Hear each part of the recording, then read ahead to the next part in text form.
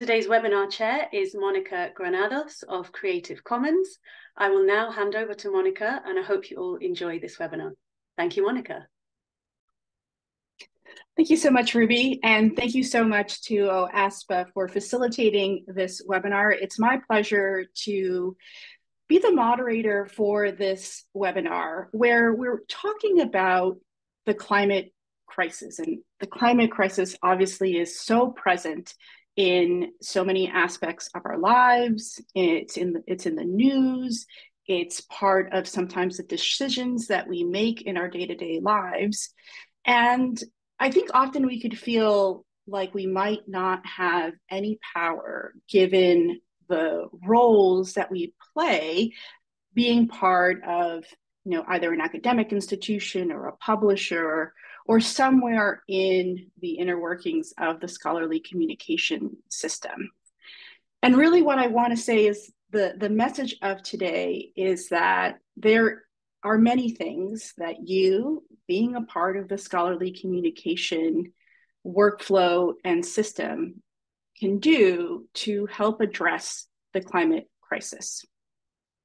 I'm once again Monica Granados. I'm an associate director at Creative Commons, where I run something called the Open Climate Campaign.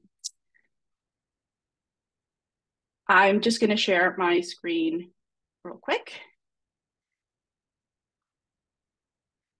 And the Open Climate Campaign is a 4-year project where we're trying to make the open sharing of research outputs the norm in climate science. Because we know that as members of the open community and scholarly communication, this is the role we can play in helping address the climate crisis. Because if we believe that if we're going to solve climate change, we need to have the knowledge about it be open. What we're doing at the Open Climate Campaign through this 4-year project in collaboration with Spark and Eiffel is to open up climate change research. We want to do that by working hand in hand with funders of research. We want to do advocacy and do these types of webinars where we talk about this message, the important work that you are doing to help address the climate crisis. We want to open past publications, and we want to make sure this is an international campaign so that this is not just geolocated to areas of the world where open has been a focus. So really, what are we talking about here in terms of the gravity of the problem? Well, I'm happy to introduce Dr. Vincent Lariviere. He is a professor of information science at the Université de Montréal, en français, where he holds the chair of UNESCO on open science, and he serves as associate vice president planning and communications. Vincent is going to tell us about where we are in terms of the access or availability of climate change research, so that we understand where we are and where we have to go. Vincent, I'll turn it over to you. Thank you so much for the invitation. Let me just share my screen. Okay, so what I want to do today is basically contrast the open access availability of COVID-related research as well as SDG research, of which, of course, climate action is one of the SDGs. So just a quick outline of what we'll go over today. So I'll say a few words about the initial reaction of publishers to the pandemic. Then we'll delve into the data. So what does it show? How open is research related to SDGs, climate change, as well as research related to COVID? Then I want to just say a few words. That's going to be, let's say, more or less a global conclusion on the role of preprints, their growth during the pandemic, on open data, and of also one consequence of the pandemic, which is a re-emphasis on national dissemination of research. And then I'll conclude with a few steps forward that I believe we need to take in order to make science open, but also to make, one could say, science better. So in the first couple of, let's say, weeks or months of the pandemic, very quickly, publishers and funders reacted and made a pledge that they would make both COVID-related data as well as COVID-related papers open. So that's a page from the Wellcome Trust, where basically there's a commitment that was signed by basically most major publishers, Elsevier, Springer, as well as major funding agencies. So basically committing to making papers open, mandating data openness, and making sure that research is available. Because in order for science to progress, we need to have access to both the outcomes, the papers, as well as the data on which they are based. So very quickly, Elsevier put up a coronavirus research hub. And so, and what's interesting there is that it was always clear that this would be temporary. So that's how the page currently looks, where basically after what's written there, after a year and more of access, now we're back to basically the normal, which is that paper are not as open as they used to. Springer also has made a webpage. So basically, there was a relatively positive response by publishers, kind of making sure that research was open. So how does the data look like? Was it really open? Well, one thing before entering to the data, I just want to make sure that everyone gets how many papers we are writing each year and how that has actually increased during the pandemic. So these are historical trends on the number of papers published since the 1980s. And the last couple of dots are actually our pandemic years. So we've managed to increase the overall number of papers by basically about 1 million from previous years before. So more or less every year since 2020, we're collectively writing about 7 million papers, of which a sizable proportion are in SDGs-ish, as well as climate change areas. Now, in terms of the openness of COVID-related research, the data really shows that the community made sure that everything, or a sizable proportion of the papers, were available. So the top of the figure is, of course, 100%. Historical papers are, of course, not necessarily COVID-related, but they're related to coronaviruses. So, of course, what's underneath that is, of course, kind of an exponential growth in terms of numbers of papers. So basically around 80-ish%, 80 to 90% of recent papers are openly available. A large proportion of those are open without a proper license, which means that they could be taken down pretty much at any point, and those are in bronze open access. Now, let's contrast that to SDGs papers. What we see here is that it's roughly overall a minority of papers related to SDGs that are open access, except in recent years, well, let's say since about 2017, that a majority of those papers are openly available. So that's an interesting contrast, where we have a pandemic, which is clearly important, but let's say not necessarily threatening for the future of humanity, while you have SDGs papers, of which many are elements that are actually really threatening, such as climate change, to the future of humanity, and those are actually not open. So there seems to be, from my point of view, some kind of inequality in the treatment of those two things. Let's say a short-term emergency leads to openness, and something that is a bit more long-term does not lead to as much openness in terms of the research articles. Now, if we break that down by SDG, again, still comparing that to COVID, which is on top, about 80% of COVID-related papers were open. Now going down to those that are a bit more relevant to our discussion here, basically climate action, as well as clean energy, are basically the SDGs with the lowest proportion of open access, slightly above 50% in the case of climate action, and under 50% for affordable and clean energy. So again, a clear contrast between things that were, let's say, short-term emergencies and more long-term emergencies. Now, of course, in the scholarly publication ecosystem, there's several types of publishers. So what we wanted to do was to compare the openness of papers when they were published by major publishers versus when they were published by, let's say, the rest, which includes basically small for-profit as well as some independent publishers.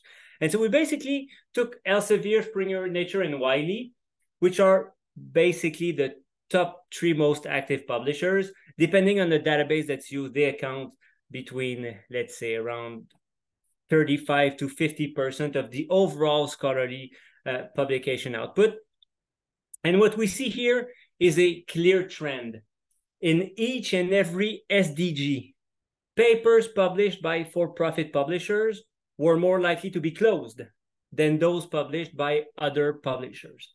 And this is particularly true for the case of climate change as well as affordable and clean energy. So basically, you see climate action in the case of Elsevier around 30-35% of papers that are open. In the case of Springer, around 50, slightly below 50 for Wiley. And then for the rest, it's much more, it's much higher.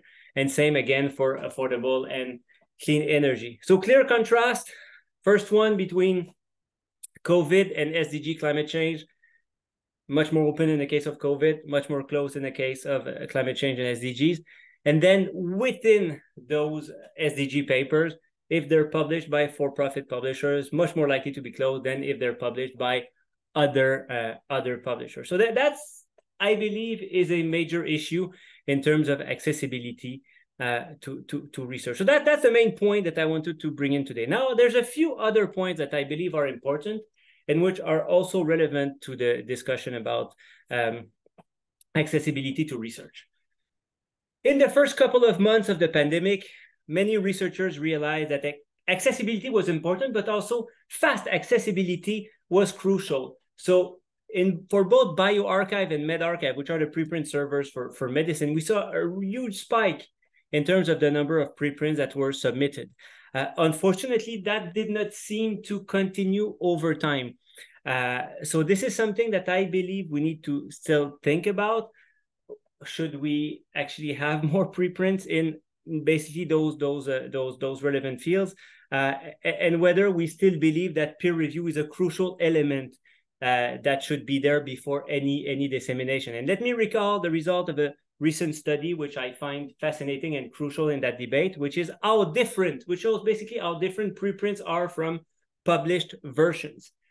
And basically what they found is that for about 80% of papers, and they divided those into COVID papers and non-COVID papers, for about 80% of papers, there's about almost no difference. So either no real change or a rearrangement of figures. So only 20% of papers have significant content added or removed. So I think that kind of suggests that peer review, of course, those of us who review paper, we know that it typically does not substantially change the nature of research. So we have to think again of its role in as a filter for dissemination. Another element, of course, is open data, which I must say has been very disappointing in the case of COVID. So basically looking at medRxiv papers that are on medRxiv, which is a subset of papers, but of course it's those that are more likely to be open. We saw that the minority of papers actually had their data fully open, despite the pledges that were made by publishers and funders. I'll go quickly for the sake of time. And then the last point I want to bring is, of course, accessibility is important, but the language in which papers are published is also important. So historically, the scientific community in non-English speaking country has put many incentives to publish in English because of the prestige associated with it. We've then realized that there were adverse issues of such monolingualism. It's not available for practitioners and for basically researchers in most nations. China was one of the first countries to react to that early in the pandemic, basically mandating, and that was what they did 3 years ago. It unfortunately did not exactly go this way, but they mandated about 3 years ago publication in national journals for about a third of the papers that they funded. So they realized that they needed papers that were in their own language so that their national communities and practitioners would understand what was happening with the pandemic. So I do believe that this may have planted a seed for a greater multilingualism, which should again improve availability of research. And this is particularly true for, I believe, SDGs and climate change, where there's a strong social science component to that, and the national communities and the people need to understand those papers. So quickly, a few steps forward in order to improve accessibility, but let's remember that accessibility is a function of publication practices. So we need to work on those in order to improve, I believe, research. So we need first to decouple scholarly communication, so dissemination from research evaluation. Getting rid of journal level indicators of prestige would also lead to more equality. We need to develop new incentives. So making research open should be something that is considered as inherently positive and that is valued by our research institutions. And finally, and as we've seen in the data, when it's not owned by these top publishers, it's more likely to be open. So we need to strengthen community-owned means of disseminating research. So thank you very much, and happy to discuss more with all of you.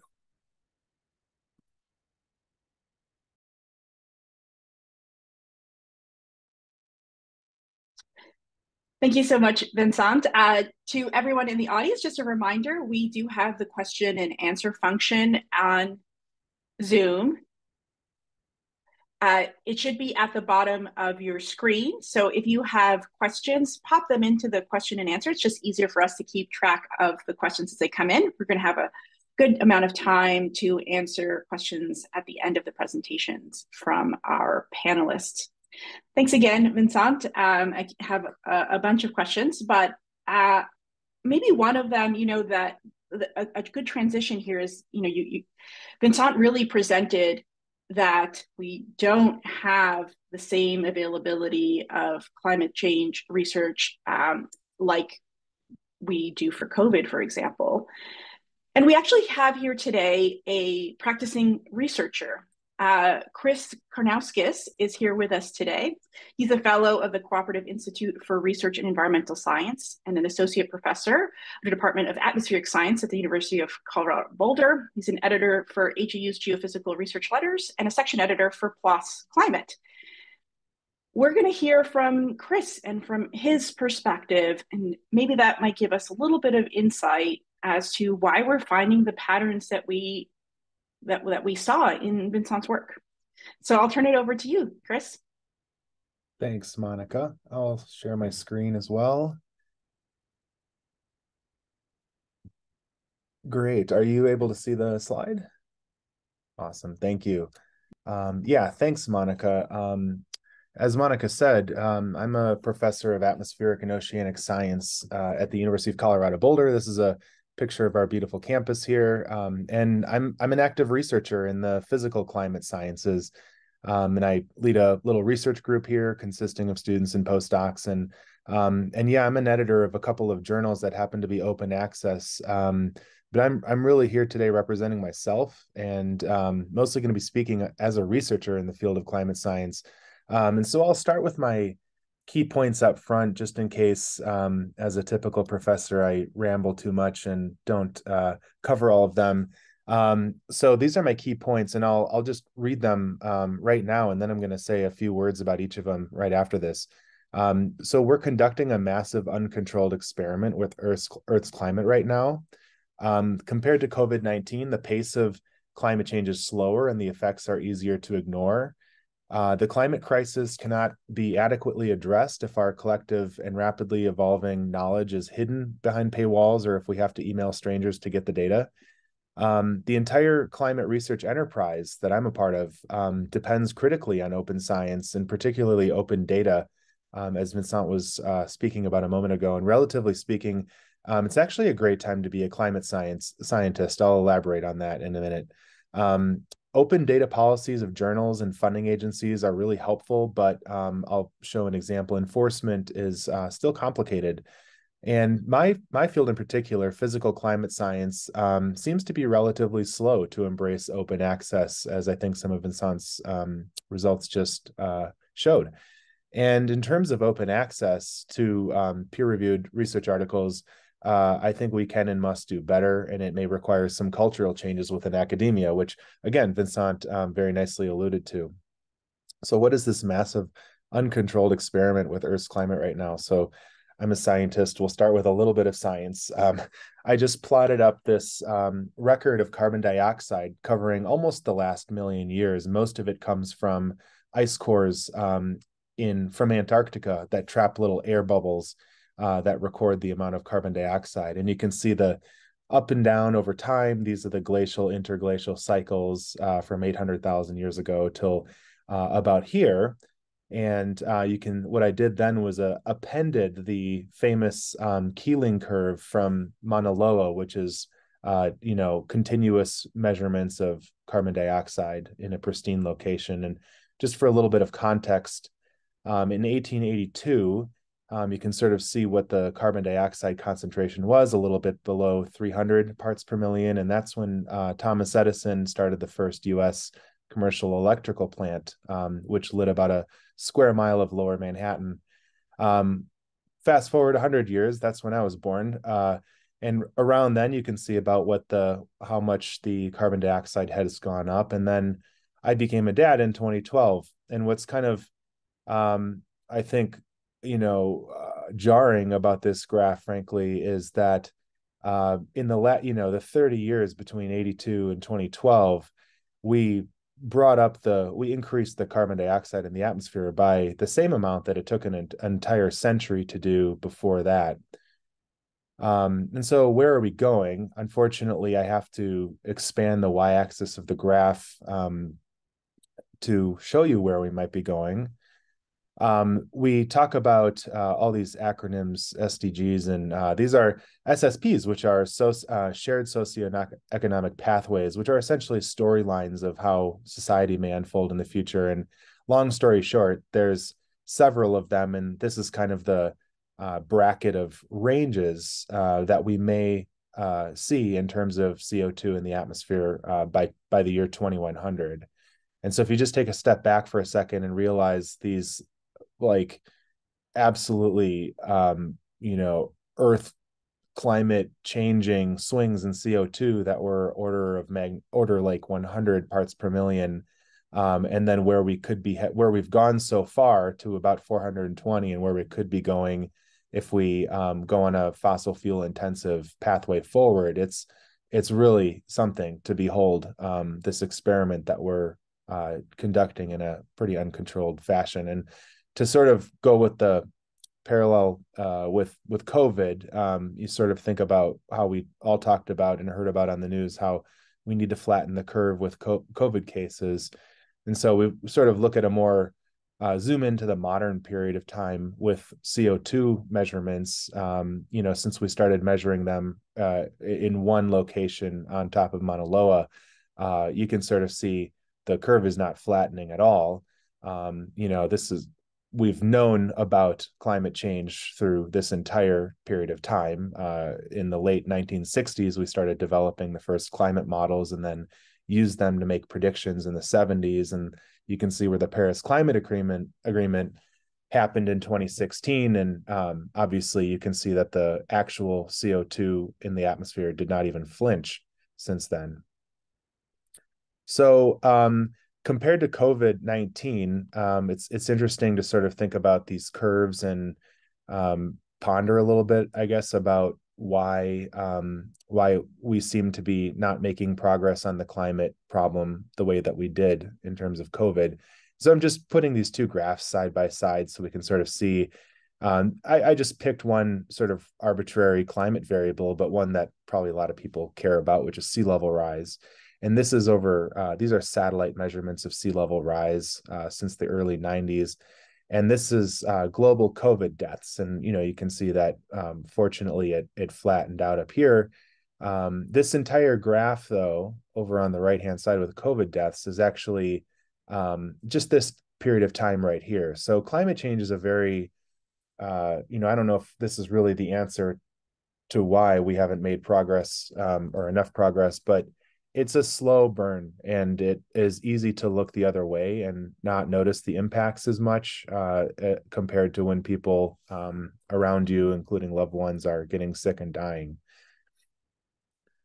So, the climate crisis, we can't really solve this if we have to, email strangers to get data or, have information that's the latest science on the problem being hidden behind paywalls.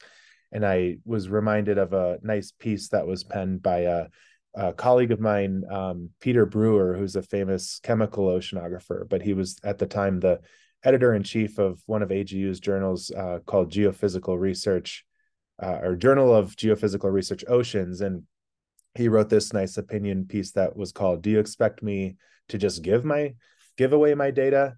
And he talks about this story in here where in 2016, he was part of this group that was trying to put together a synthesis paper about something concerning climate and chemical oceanography. And he laments the process of, emailing these authors who wrote at the end of their paper, if you want the data, email the corresponding author. And, nobody writes back, or people write back and say they're too busy or, can't find the data or various reasons. And in the end, it says down here, the ugly truth is in some cases, he was reduced to blowing up figures on a copier and then drawing pencil lines across the image in order to actually obtain the actual data values from various papers that he needed to synthesize.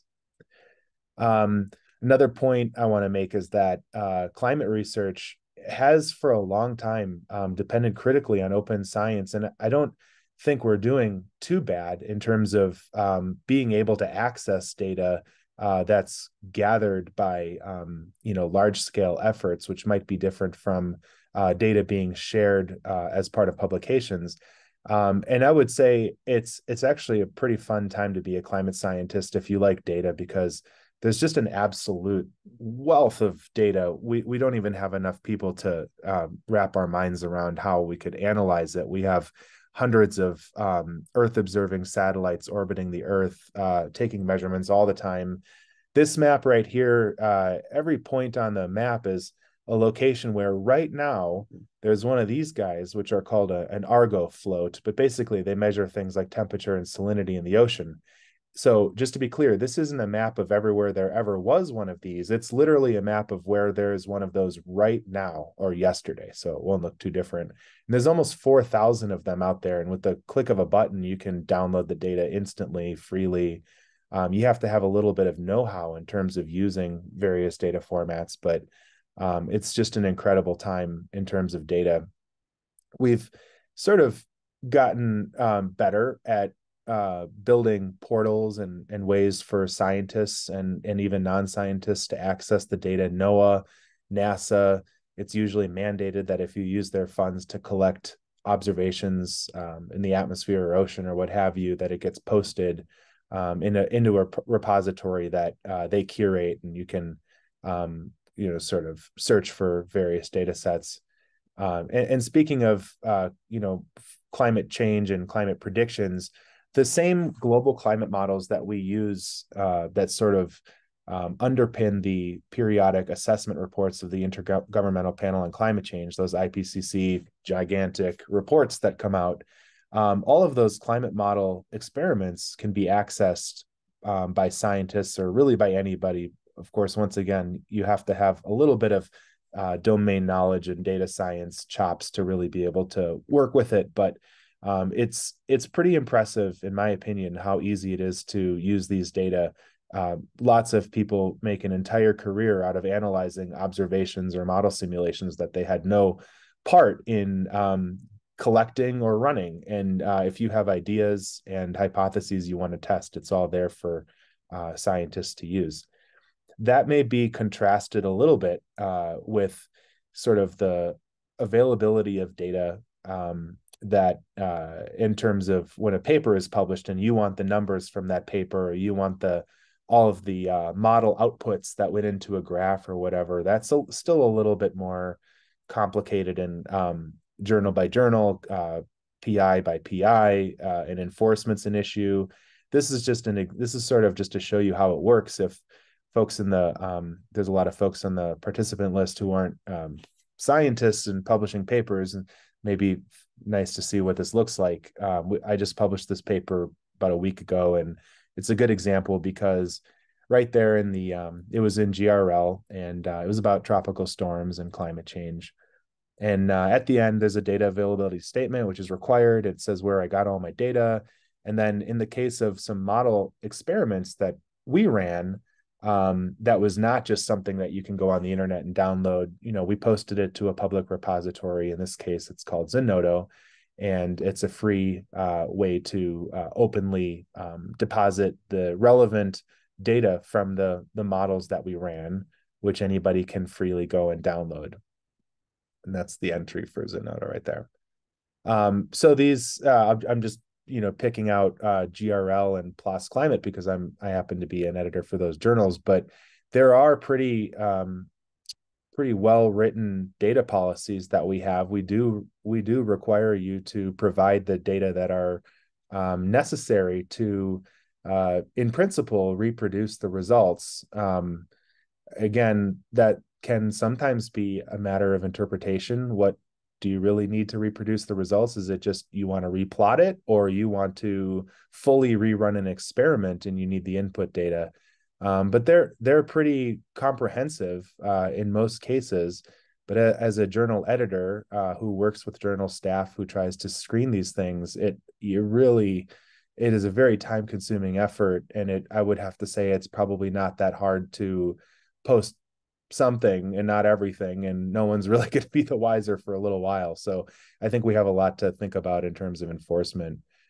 And then, yeah, my field, and I don't know the reason, I don't know why, but my field seems to have been relatively slow to embrace the open access movement. And I thought this was kind of humorous. I have a Twitter account, or X, I guess we call it now. And well, let's see, like a week ago, I posted some esoteric thing about why warmer oceans make the hurricanes stronger. And, 100 retweets, a few hundred likes, and, people commented. And then I posted, hey, I'm going to be on this OASPA webinar. And I got 2 likes, and one of them was my sister-in-law. So, and the other one was my postdoc. So for some reason, that one's just not striking a chord. And I should note that most of my followers, I believe, are probably fellow climate scientists. Some possible ideas, is publishing OA too expensive to authors? That's one possible reason. GRL, this really popular journal in my field before it was OA, it was kind of a bargain. It was $500 to publish your paper there. And when it went OA, it was $2,900, which isn't out of the realm of what's typical. PLOS Climate is $2,100. Science Advances, which is Science's open access option, is about double that. And Nature is pretty remarkable, nearly $12,000 to publish open access in Nature. I tend not to think that that's the main reason why, because in the physical sciences, at least, our grants are pretty big, and that shouldn't really be an issue. But probably more like we're still concerned with the prestige and influence, that comes with these what are traditionally non-open access journals. Are we just too busy to take this up, or do we not notice the problem? Since whether we know why we can access these papers or not, we just click on it here in our office. But in reality, a lot of money is being exchanged in order to make that happen, with the libraries at universities. Or perhaps, we're just kind of in this status quo, and we're looking the other way and not talking about it with each other, despite the obvious unfairness and, if you really think about it, exploitation of the scientific workforce in a system that's benefiting, profiting publishers. And then my final point here, in terms of open access, not specifically open data, but peer-reviewed research articles, we got to do better. And it's going to require cultural changes within academia. This was alluded to before, sort of how people get tenure, how people advance in their academic careers has been a certain way. And it's like largely publishing a lot of papers, and as many of them as possible in high profile journals goes a long ways, and always has. So we've got to be deliberate and careful, and perhaps over time actually shift the prestige to the OA journals, But that's going to take some real thoughtful work at the departmental level, because one thing I'm really cognizant of, or just, sort of conscious of, as someone who got tenure a few years ago, I don't want to be one of those people who gets what I want. I got tenure, and then all of a sudden I'm gonna be like, oh, I'm only going to publish in open access journals now, now that I've gotten tenure. And then that's going to make it very unclear for the up and coming early career workforce who's working towards tenure, So we just have to be really explicit in tenure expectations at the department level. And so that's all I have, and I will turn it back to Monica. Thank you.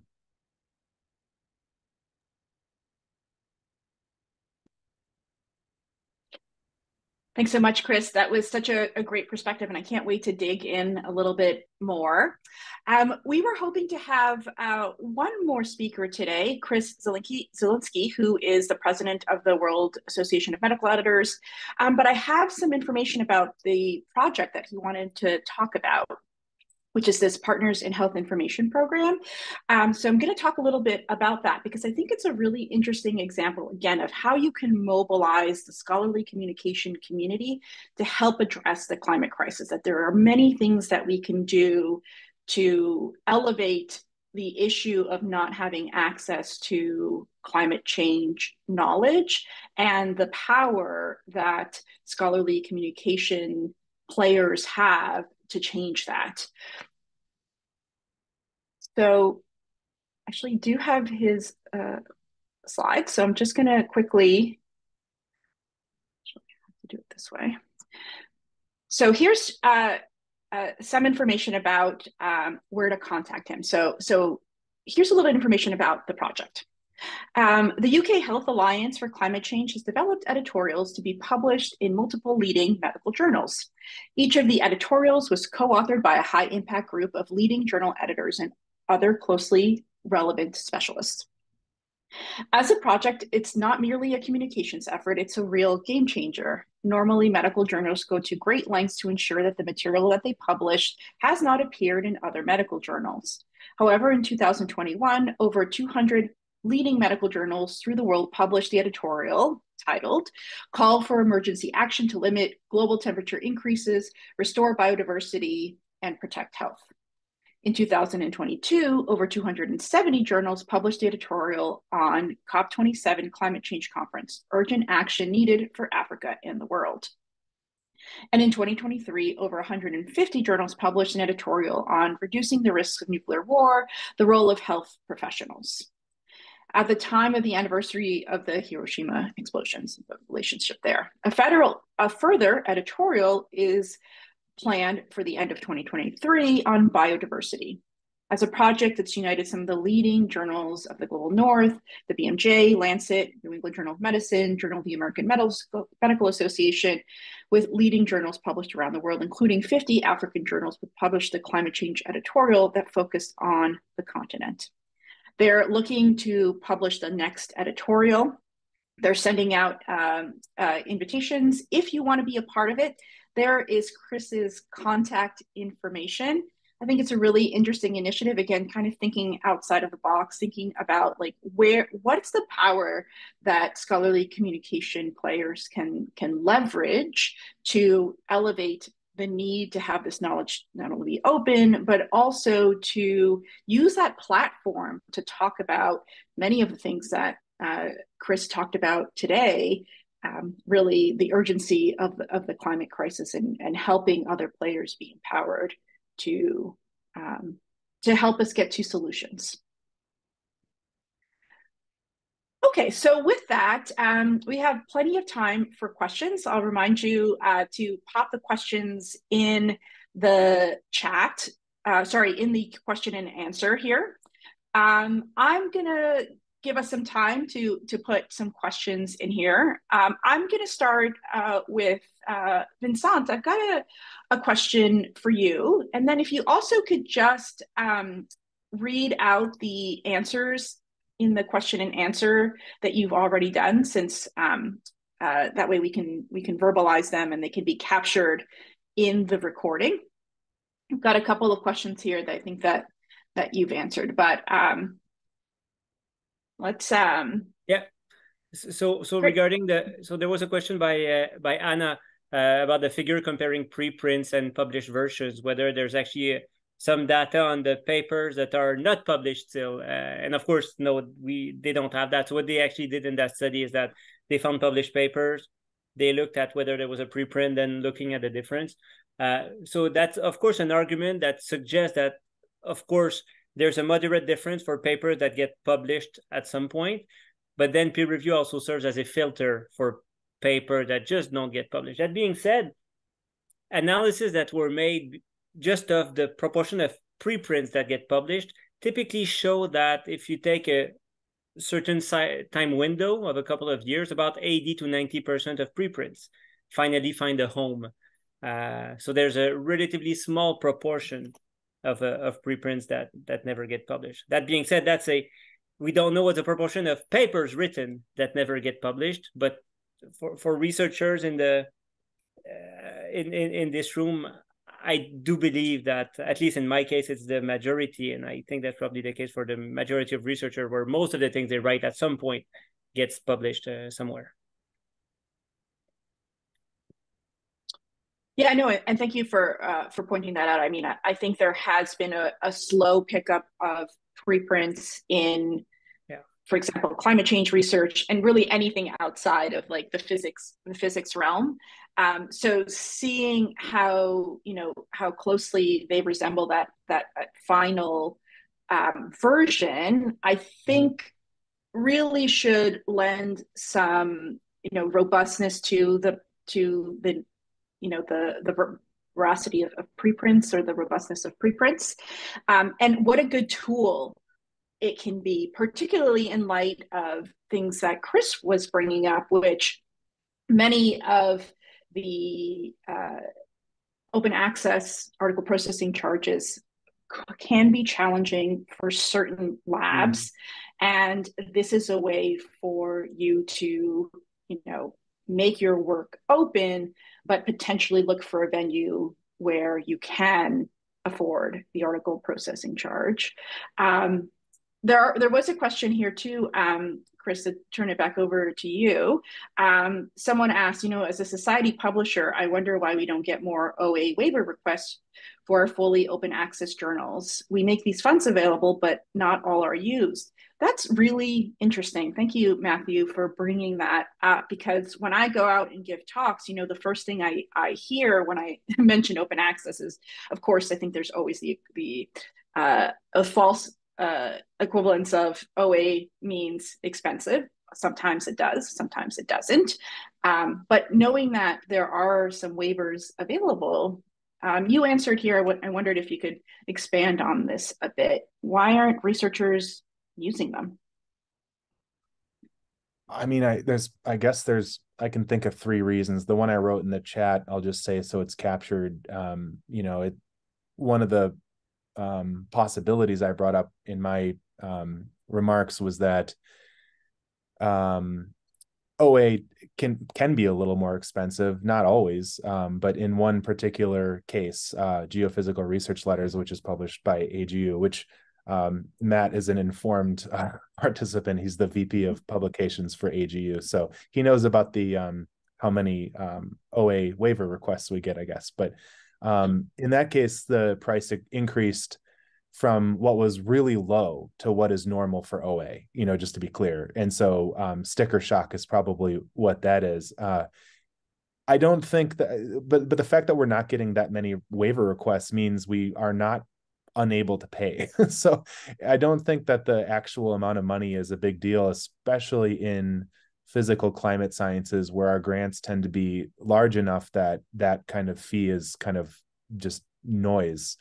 And another possibility is that people aren't aware, despite the impressive, admirable information campaigns that publishers may embark on to make researchers aware of those waivers. We just may not notice that or know about them, and so we're like finding a way to pay for it one way or the other, or we're embarrassed. I don't know. Maybe it's kind of embarrassing to have to ask your society for a break on a couple $1,000s when you're in a developed nation at a big Research One university. That's another possibility, I suppose. Yeah. Yeah, no, it's great to have your perspective. Yeah, Vincent, Yeah, I just please want do to add react to to that. And just a few words on the price points, which of course is there's strong variations by discipline. So in climate change, the $3,000 price point is generally noise, and it's the same in medical sciences. In social sciences and humanities, though, it's kind of a big problem. And one of the main issues there is that let's say the natural and medical sciences set the tone. So social sciences and humanities kind of have to adapt, and they're unable to. So we need something that is a bit more sustainable. I do believe that over the long term, these $3,000 per paper are, well, even right now, actually, they're not sustainable, both from a disciplinary equity point of view as well from an international equity point of view. We need to create alternatives to that, and that goes by, I believe, just regaining control over our scholarly journals. Historically, journals were owned by societies. They were not making any money, and basically the money that they were making, the very little, was used by the community to give scholarship to students, etc. And now that publishing has been privatized, it's a bit more of a problem. We're paying more, the money is not staying in the family, and it creates inequalities. Yeah, I think that the theme or the thread that I'm hearing here is that, you know, there are alternatives to APCs. APCs can be a really good option if you're a well-funded lab that has a grant where you can build that in. That's not the case for very many. I know there's a lot of people here in the audience that come from libraries, and a couple of questions have come up about the discussion that we're having. Laura brings up, it's unfortunate that there's not much of discussion about green repository routes to open access, which carry no fees for authors. The conversation always returns to APC-based gold. So Vincent will add a little bit to that, but I really want to bring it to, this is the experience that I've also had when I go and talk about the Open Climate Campaign.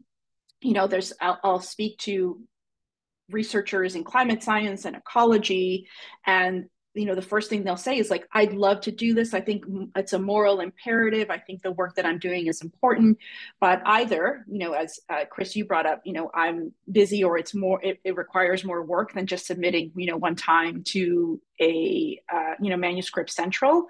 But a lot of them don't know about these other options. They don't know that, like, with a preprint, particularly because of a lot of the infrastructure around scholarly communications, you can connect a preprint with the published version using tools like Unpaywall.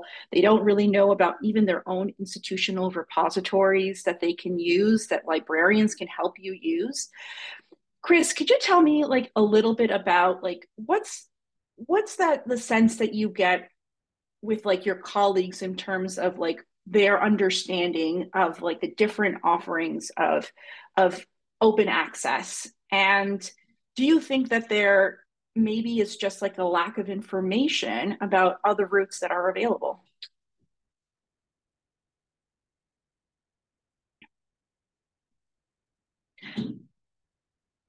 Yep, I was muted. Sorry about that.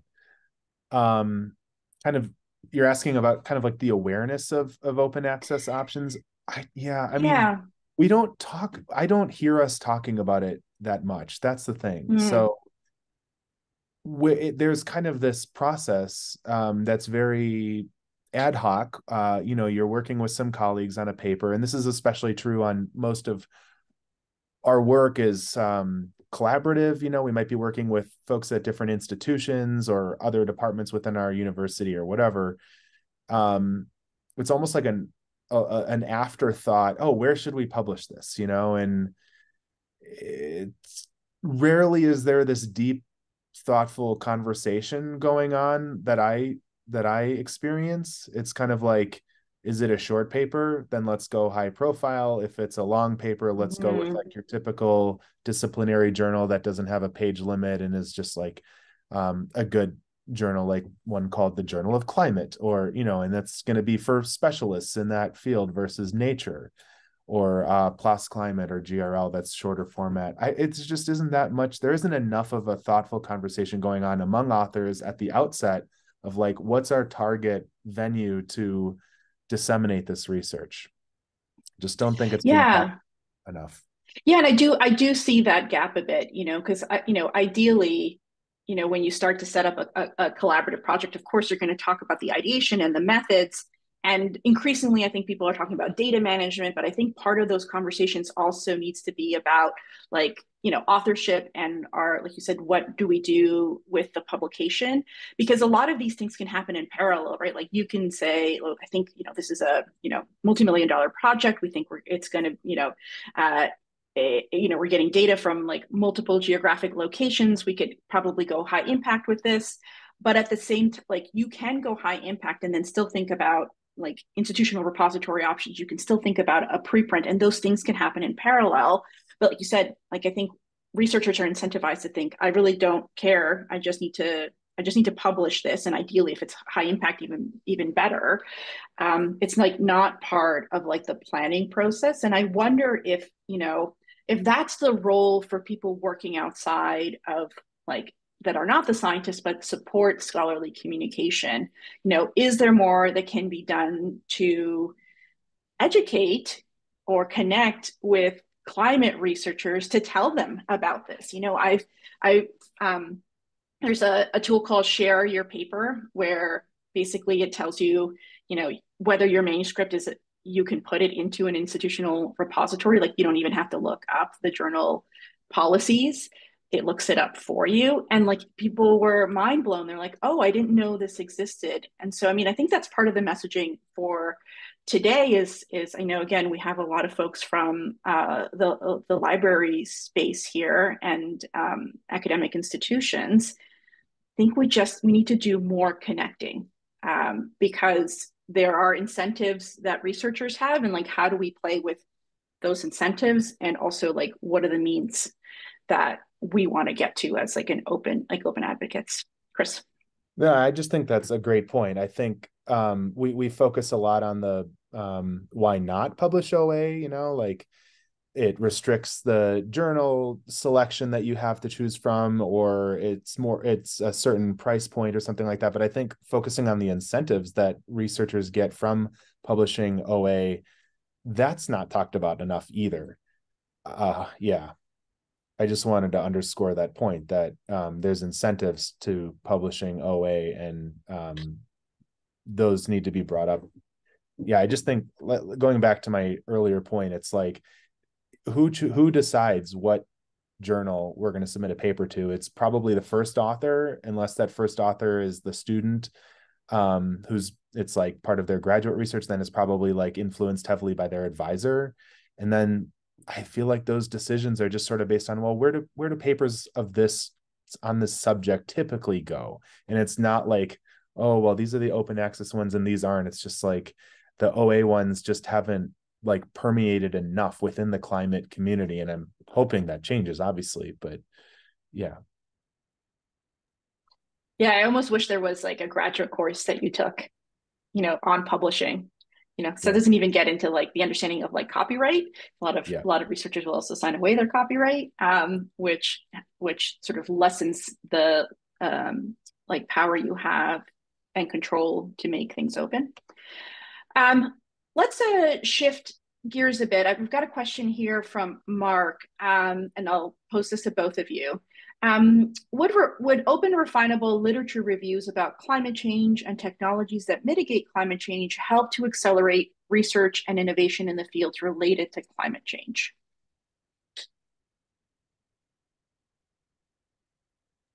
I think that one would be for Kris. A priori, yes, but it's I'm not being a climate change expert. I think that's. Yeah, this is the one from Mark G. Yeah.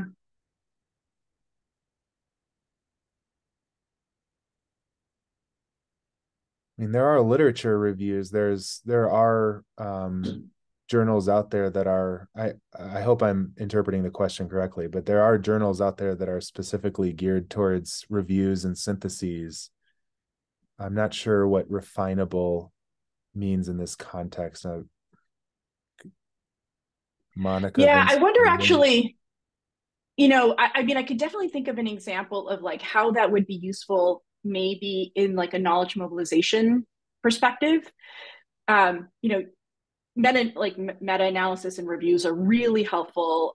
As a former researcher, when I'm going to start working on a new topic, that's where you start. That's where every grad student, for example, starts. You know, you read a review because it's this like digest of information. So those I think are really helpful in like when you're starting new work. I'm going to take it to, you know, like another dimension and think about like, how could we do something like that for decision makers?